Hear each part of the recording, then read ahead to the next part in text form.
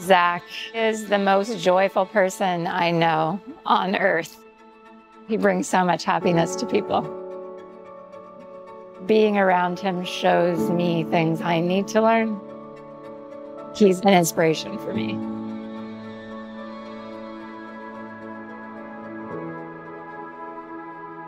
The Brain Injury Association of America helped our son live.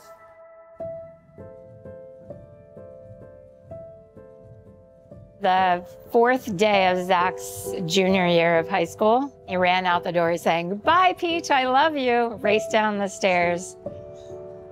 I didn't know that that would be the last time I would hear his natural voice. The surgeons said the surgery that we need to do could lead to death or full recovery or anything in between.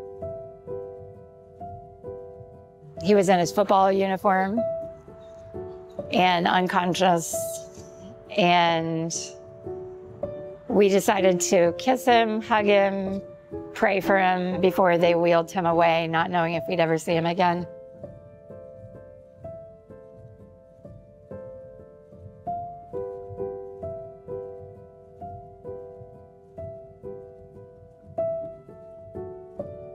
It was amazing to actually be able to look into his eyes again.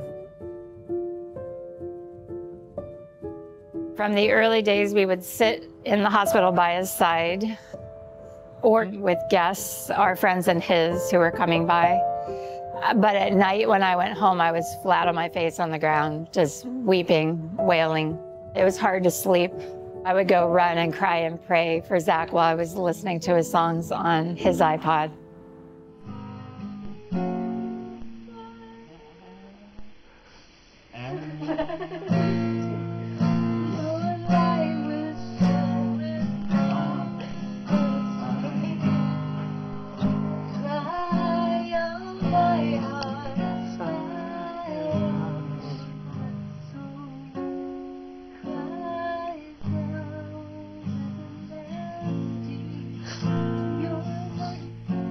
Zach, you're walking faster than I am.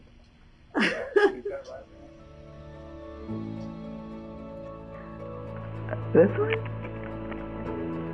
Thank you. Because of the Brain Injury Association of America and because of Marilyn's work, Zach was able to gain as much as possible back from his brain injury. We got resources. We knew about schools funding for Zach that will go for his entire life.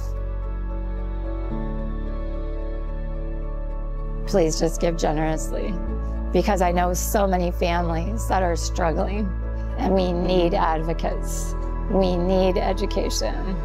We need research, and we need programs that help people with brain injuries to thrive in the world so that all families can have these opportunities that we have.